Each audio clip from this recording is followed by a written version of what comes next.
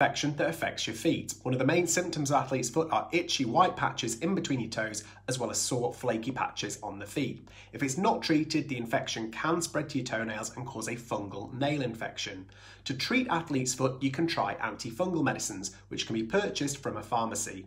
They usually take a few weeks to work, and they come in creams, sprays, as well as powders. Some are only suitable for adults, and you might need to try a few different treatments to find the one that works for you.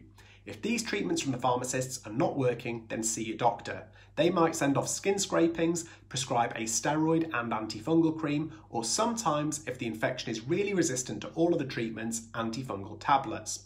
To prevent athlete's foot, here are my top 3 tips. Keep your feet dry, air your feet, and wear clean socks daily, and if possible, try find socks that are 100% cotton. If you've had athlete's foot and you've treated it successfully, let me know what worked for you in the comments section.